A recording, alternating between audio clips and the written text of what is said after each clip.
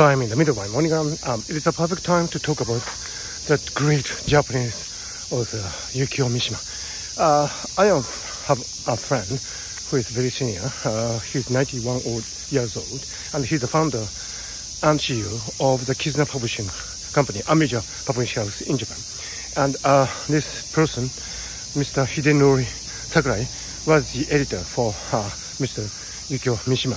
And, he has many incredible anecdotes about the great writer. And, through his talks, I had this impression that Yukio Mishima was actually a really exact computer when it came to his artistic judgments and also dealing with people. Mr. Yukio Mishima famously ended his life in a really tragic way, dramatic way, of his own choice.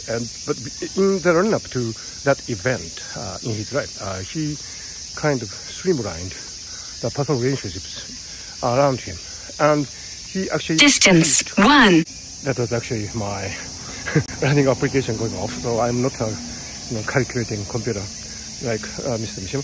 But anyway, he, on the morning of his entry to the Ministry of Defense, he finished his manuscript, and he left it at his house, and so that his editor could pick it up. And so he finished his magnum opus, and then went about his business of making a statement about the political situation in Japan, and which went really tragically and dramatically. I wish he could have lived longer. Maybe he could have gotten the Nobel Prize in Literature.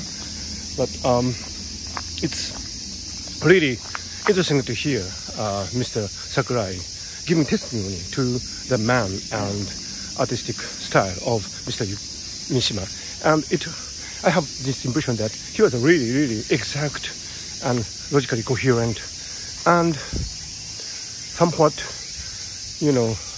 a perfectionist man when it came to his life and art. So, although for some people his actions might seem irrational and, emotive, I think actually he had his own logic. He had his own aesthetics, and until the end, I think he had his own mind about how to do things. And, in that sense, I think Mr. Mishima was really exacting computing entity, and that is the impression that I had from my conversation with Mr. Hidenori Sakurai yesterday. So with the thought, I keep my morning on.